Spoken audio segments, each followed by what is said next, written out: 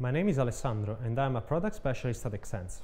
In this video, I will be walking you through the second generation of Xsens DOT. Xsens DOT set now comes in a new package. This includes 5 new sensors, the new charger and a USB cable. The dimensions and form factor of the sensor and the charger remain unchanged with respect to the first generation. The orientation performance is also unchanged. The internal storage size has been increased from 16 to 64 MB to save more data during offline recording. The battery capacity has also been increased from 45 to 70 mAh, which supports continuous measurement for over 9 hours.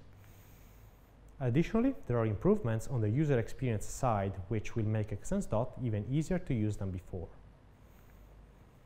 You can now power on the sensor by pressing the power button for 2 seconds.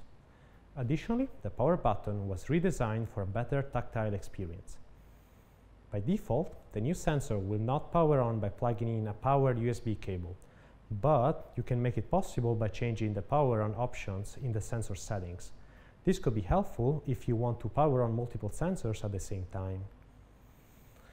Furthermore, a tricolor LED has been introduced, featuring green, yellow, and red LED. The sensor top housing is also adjusted to make the LED brighter and more visible, even outdoors. In addition to storing and charging the sensors, the new charger can also be used to export recording data with the integration of the USB communication hub. The efficiency of the data export can be significantly improved since you can export from 5 sensors at the same time through the charger. To experience all these improvements, we also advise updating the firmware and app to the latest version. All the software packages and documentation for the new hardware release is updated. To access support, knowledge base, and online shop, check out xsens.com/xsensdot. Thank you for watching this video.